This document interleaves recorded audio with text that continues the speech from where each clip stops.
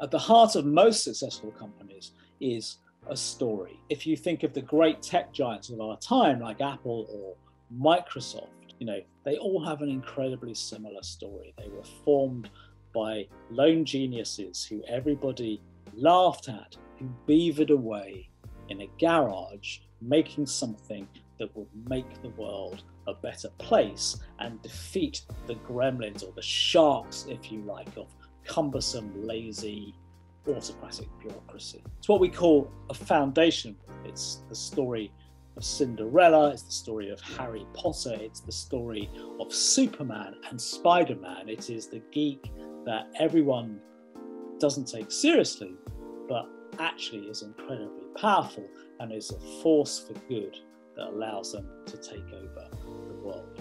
They're incredibly powerful stories.